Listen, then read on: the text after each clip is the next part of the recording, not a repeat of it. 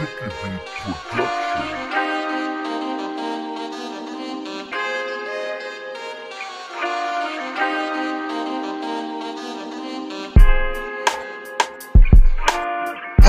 and welcome to the first episode of Cable and Credible Radio. I am your host, Cable Guy, with your co-host, Justin Credible. What's up, Justin? What's going on, Cable Guy? So, with the way we do this show now, the format is a bit different. We're now Justin is co-hosting, if the listeners are curious, where he is here to give his 2 cents, any anecdotal evidence he might have on stuff, and contribute with his own questions to when we have guests. So, we're just going to get right into it because this is a podcast about wrestling, life, and so much more. So we're about to get right into it. So, Justin, this whole time we've been interviewing, I've been quite remiss about not bringing up the great Nicole Bass because she did quite a bit of time around you, didn't she? Oh, she really did, yeah. She was there for a good while, and a lot of people don't know about her. She was very, very sweet, very beloved. A little bit goofy, not the brightest bulb on the Christmas tree, but really nice girl. And she was a lot of fun, actually. Sometimes she was a pain in the ass, but most times she was fun to be around. And she just wanted to do good. She just didn't happen to be very good and very green at the time. But she was a nice girl. Right.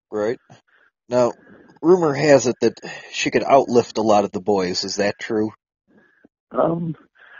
I believe she probably could. I know she was extremely, other than her physique, not just that, but very much so just a great, bodybuilder and strong as an ox.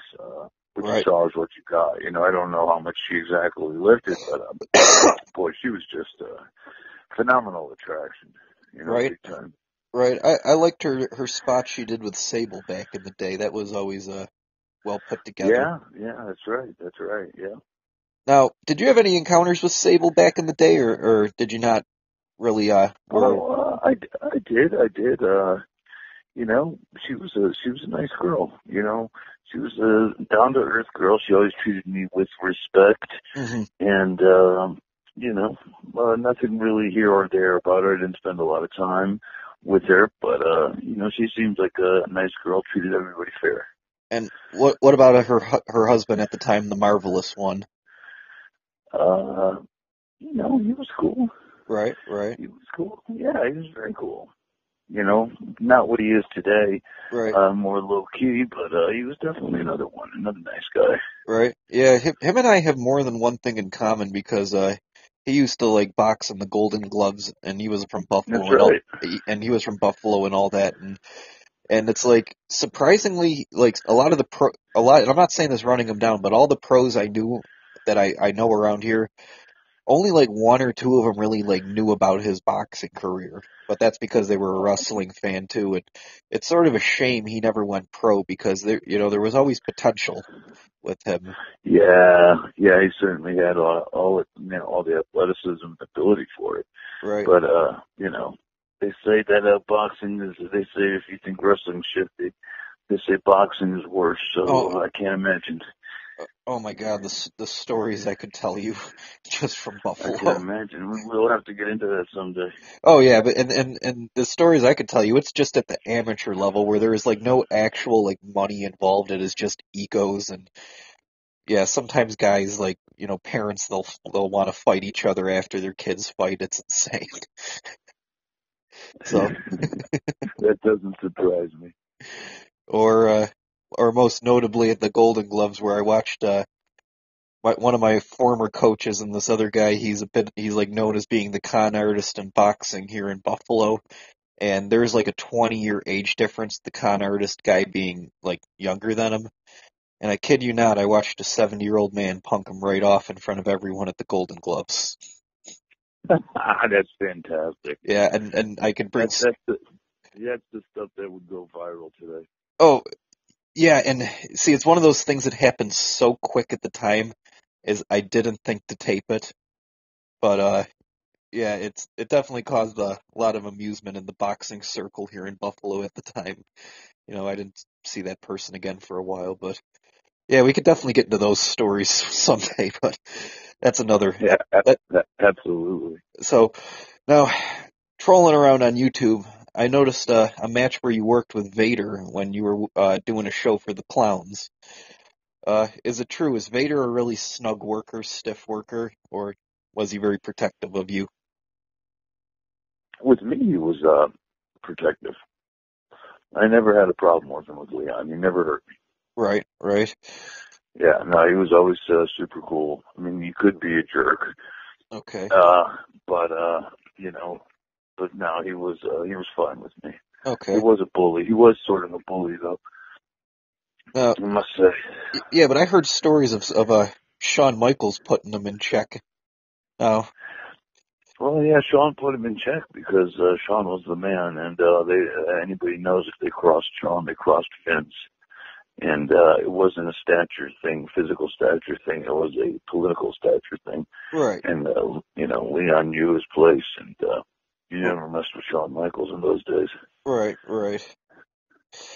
Now, going over the notes from the previous interview, when you talk about the Naked Sandman incident, one thing that sort of laminates in my mind is I'm surprised nobody called the cops on you guys down there in Florida. Because, they don't mess around down south with stuff like that, especially when there's Yankees involved. I don't know, man. Nothing really came of it. I mean, we were banned from the town, and it was just more of a, once it hit, and it was just like, New Jack was suspended for a little bit, but it Why'd they was susp- why'd they sus- why'd they suspend New Jack? That's what like any parent in the crowd would have done for punching him. I don't know. I don't know. There was no rhyme or reason for half the stuff that happened in ECW. Right. Now, was there heat between New Jack and Sandman afterwards, or no? I don't remember. Right, right, I really don't remember. Yeah, all I remember is that after a while it was forgotten, and it was like normal. So that's how ECW was. It was right, totally normal. right. So, okay. So, another question I got on social media is people are very curious if you ever had any encounters or ever worked with Lex Luger. I did. That was my first ever match for the WWF when he was a narcissist. Oh, okay. Yeah, yeah, and he was, kind of arrogant.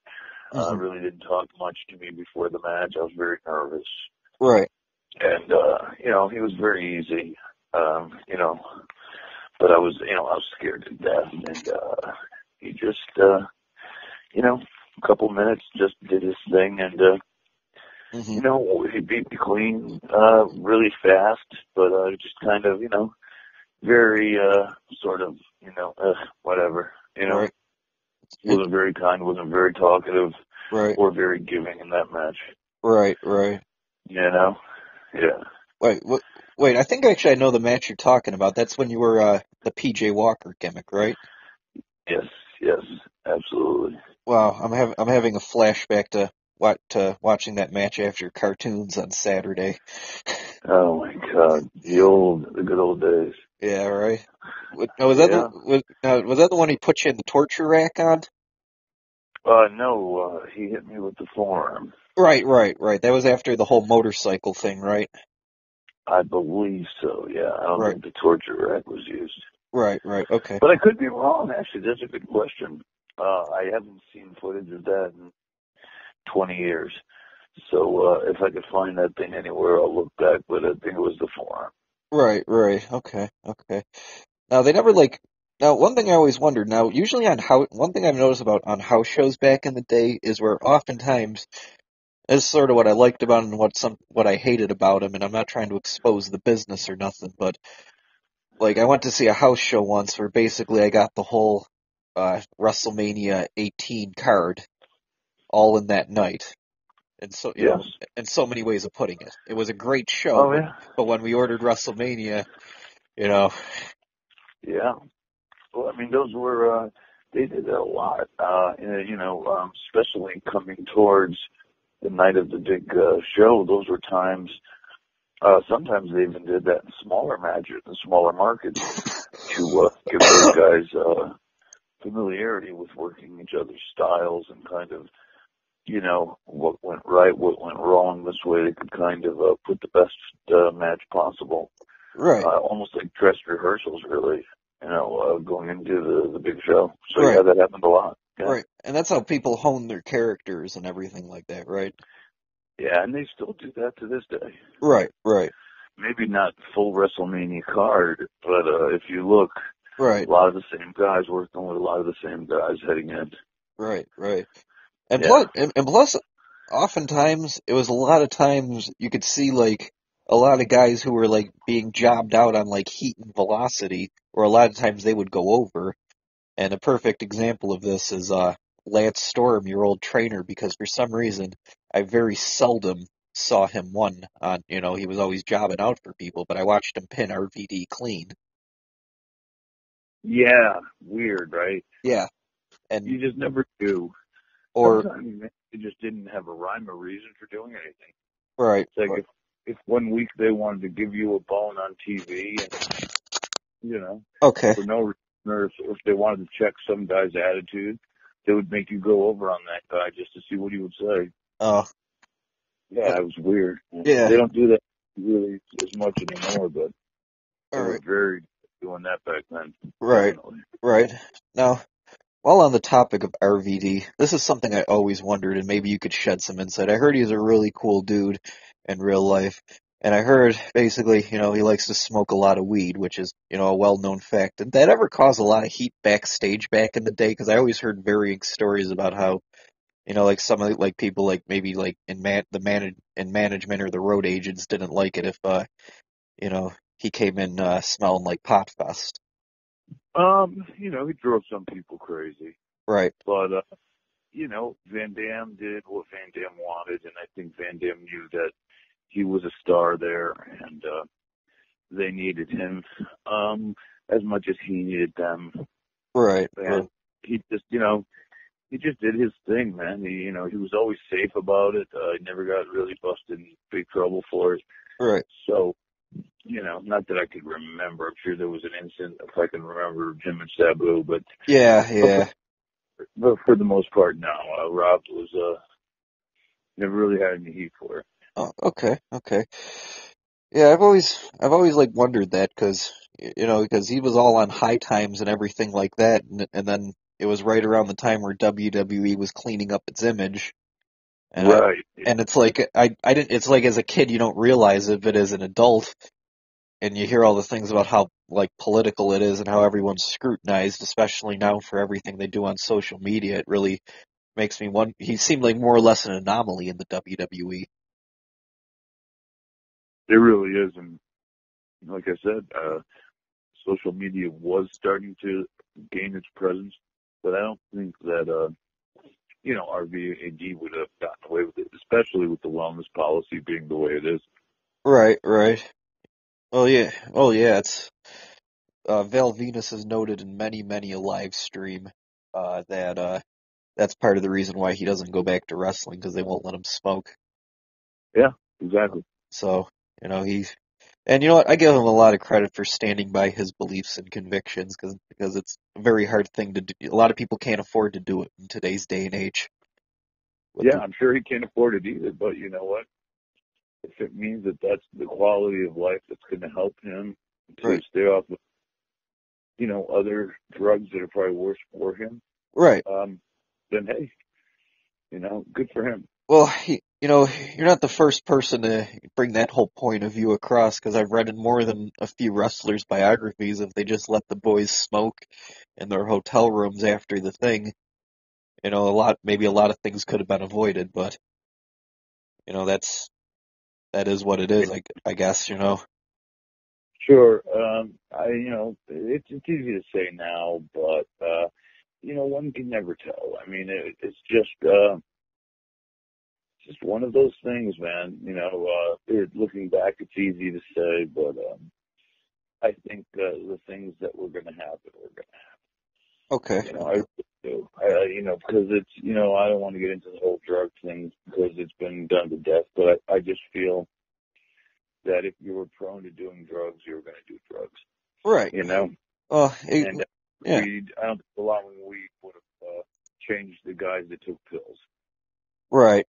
Right. I think Yeah. more of an excuse for those guys to be able to do that too. Well, it's like and Jake the Snake said, I guess you got to pick your poison, and people did back then. So, Absolutely. so. So anyway, another random question: how come we've never heard you on Howard Stern, or at least I've never heard you trying to research it? I've never been on Howard Stern. I've never been invited. I would love to. Right.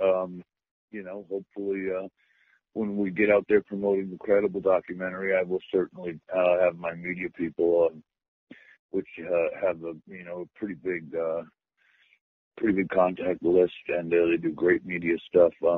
To possibly do that, that would be a bucket list thing to do something like Howard Stern. You Oh, know, okay. Okay. I'd really like to do the Joe Rogan podcast. Oh, yeah. That would be really awesome. Yeah, see, Joe Rogan, he's a very interesting character because a lot of things I could agree wholeheartedly on him with, and a lot of things I totally disagree, but you just got to keep listening, you know? Yeah, yeah.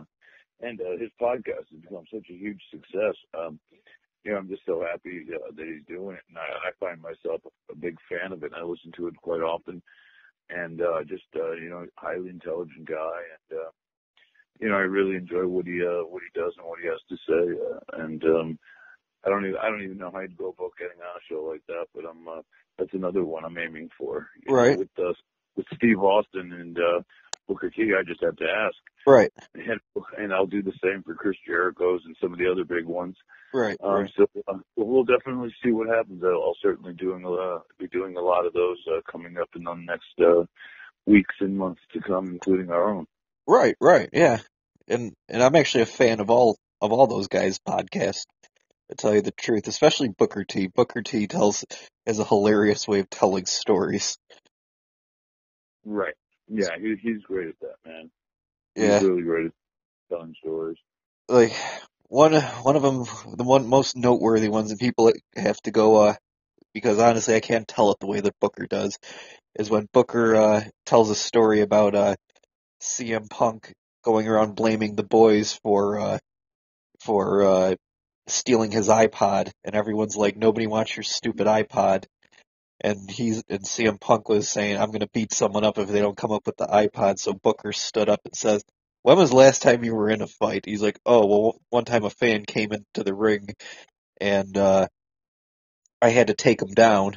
He's like, really? You took him down? He's like, yo, man, I stole it. What are you going to do? And it's like, and I heard Booker's not one to be like. I heard Booker defeated Batista in real life. So No, Booker. I mean, yeah, but Booker's a nice guy, man. right, Booker's one of the nicest guys you'll ever meet. You just don't want to mess with him. right. Oh, I definitely, I probably might get heat for saying this, but call it what it is. But one type of people I've had the misfortune slash fortune of crossing paths with in life is straight up real gangsters, and I could tell if Booker was in wrestling, he would be one. Like, Oh, he had a checkered past, man. We talked about it a little bit on his podcast, man. He was really out there on the streets as a young man. Didn't have a stable home life. right. Uh, he'd done a lot of things wrong, and kind of professional wrestling kind of saved him from going down a dark path. Right, and Yeah. good thing it did. Good thing it did, because really, what would the world of wrestling be like without Booker T and or Harlem Heat in general? I'll tell you, man, I What's that? would never have thought that Booker T from Harlem Heat would be where he is and accomplish what he has. Right, Because not only did he have the physical talent and the look and all that, right, he also had the political savvy, the charisma, the personality to deal with all different personalities backstage. right, Everybody was them, and super smart guy, and I give him all the credit in the world too, man. He's one of the good guys. Yeah, he seems really down to earth for a man who's gotten as high as he has. So Absolutely. I'm glad he's in the Hall of Fame. I'm glad he's still up there yeah, and doing his own thing as well. So yeah, man, hats off to Booker. maybe if we're lucky, we can get him on as a guest. I would love to. Oh, I would yeah, love to interview him. I'm sure we probably could, man. He Right. owes me one now. He owes me one now. Oh, okay. Well, You that's never some. know. Yeah, you never know. So, Yeah, so deadly serious too. right. Once we get our viewers coming in and Oh, spreading the word, that's a definite possibility. oh, yeah. It's just one day at a time, man. One day at a time. That's it. That's So, it, brother. so on another note, this is something that I found quite literally just as I was about to call you. So the word in the news is Daniel Bryan is cleared to return. What are your thoughts Yes. on that? Well, look, they need him for this WrestleMania. Bottom line is, I think it's all a work. I think he was, like a lot of people, I think that know the situation, Hmm. like myself, close to the situation, know how Kurt Angle's cleared to wrestle. Kurt Really? was in the physical condition, from anybody. He was cleared to wrestle a couple of tag matches and obviously doing one at WrestleMania with Ronda Rousey and Triple H and Stephanie. So, Okay. why wouldn't Daniel Bryan be? Of course, everybody's injury is different, but I Okay. thought it was politically motivated to keep Bryan out of the ring Okay. and but still keep him around for his star power. Right. Um, I think something happened. Someone somewhere either gonna back out, might back out, or something. But somebody might be hurt that we don't know about. Right. So they're looking for something big to pop WrestleMania. That's another one. Right. You know, Well. who knows if we do get rid of Undertaker at this one? We may not, Right. or might we get John Cena and Daniel Bryan Right. Right. instead of the Undertaker? Maybe they're teasing the Undertaker to give us Daniel Bryan. Yeah.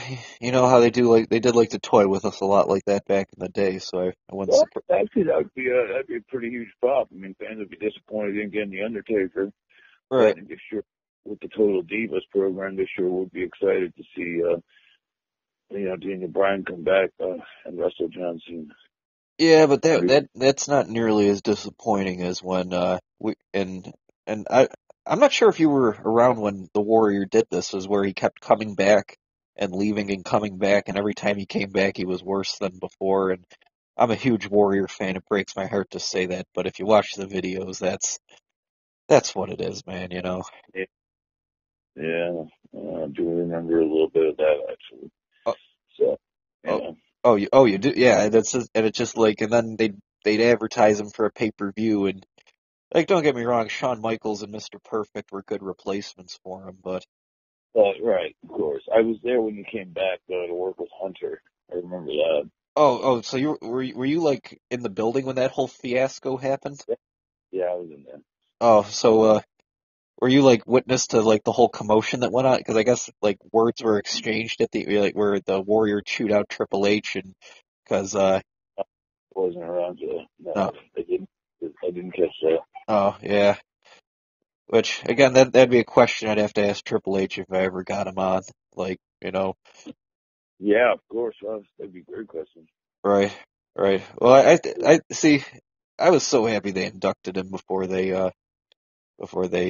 he ended up passing on. So it was nice they ended Yeah, on a good note. that was perfect. That was Right, perfect. His last moment in the sun, both at WrestleMania and at Raw, and it was very well done. It was a great send off, and I think Jim knew it too. I don't think he was feeling well, and probably didn't know what it was, but I think it was all coming to a head. I guess I'm right, sad. right. But also, I'm not. Look, everybody makes their own decisions in life, but he did do a lot of steroids. Like he looked like a cartoon. That just could not be good for you.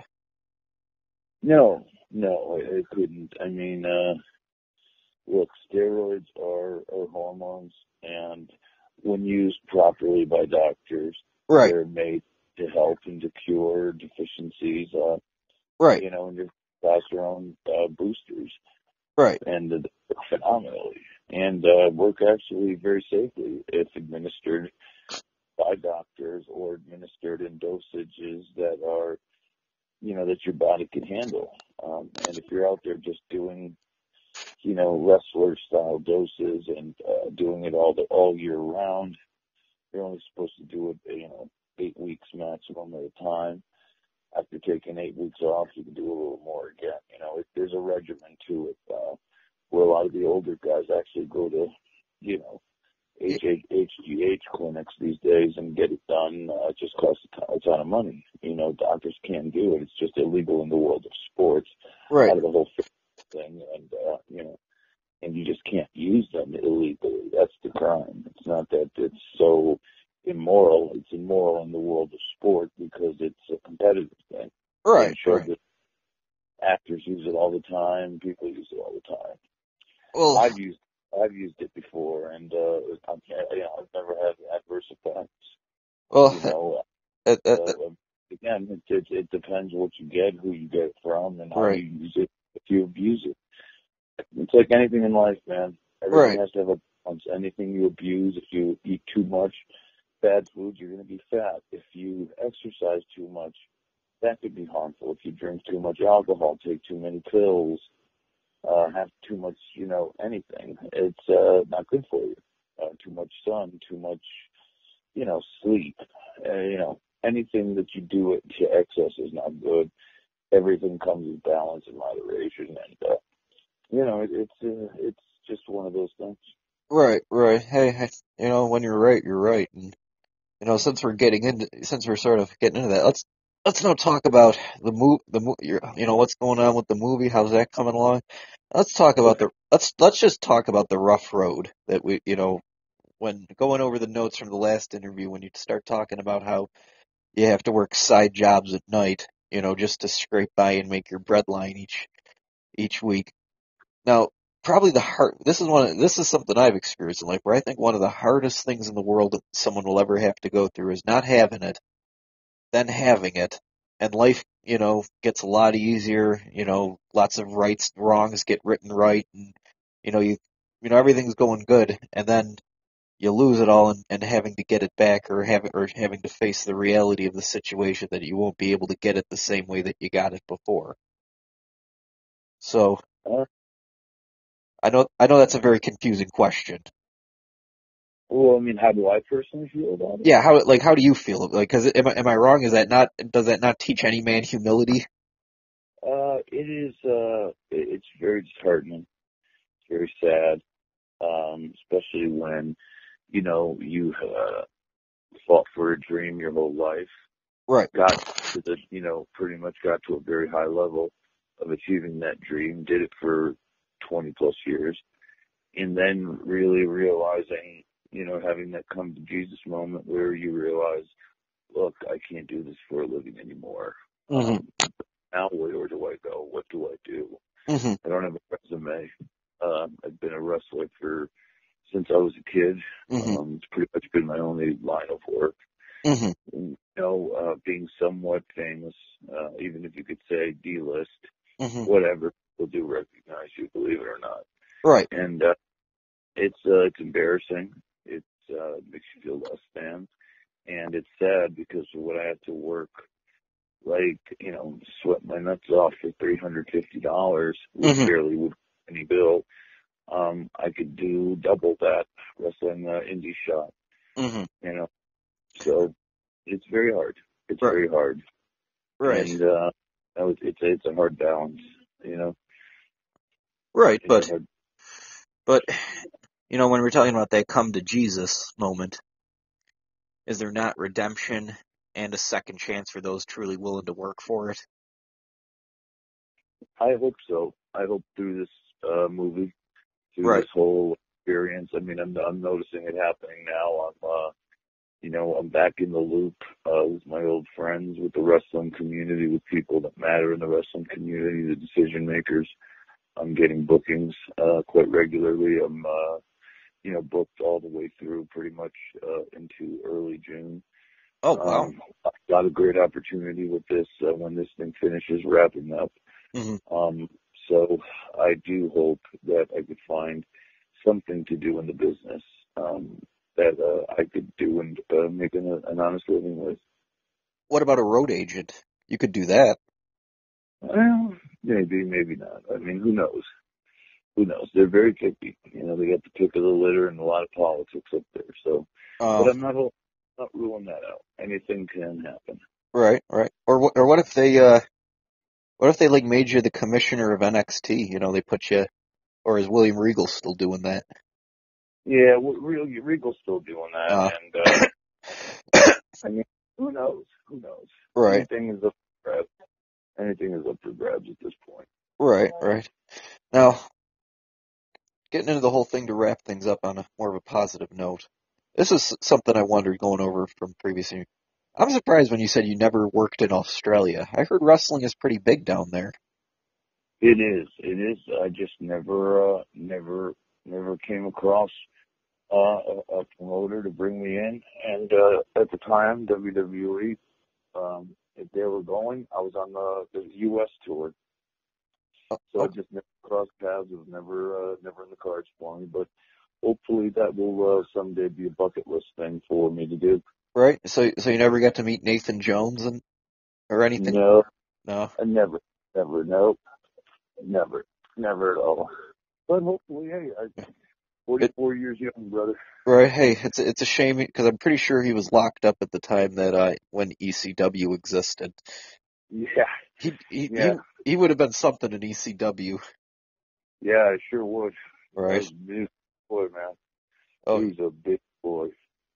oh yeah. He definitely like. Well, here's the whole thing. It's just like when they did the whole thing of an ex-convict. He just like looks like an Australian ex-convict. That's why it's Oh, just. he totally did. He looked like he would rape your mother, children, and the dog.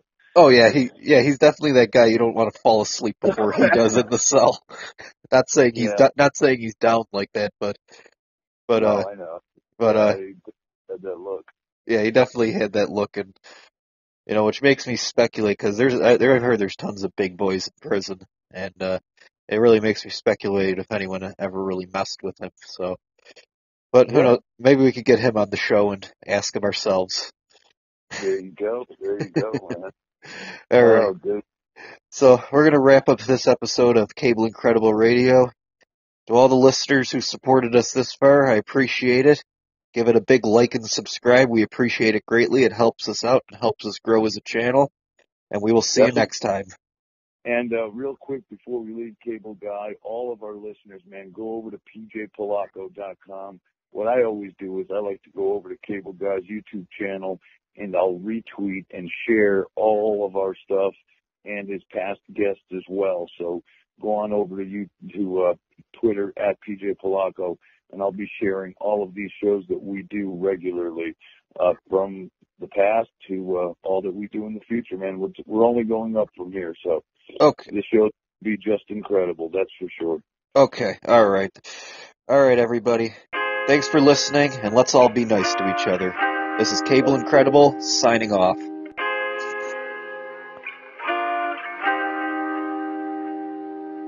This is a Chicky Beat production.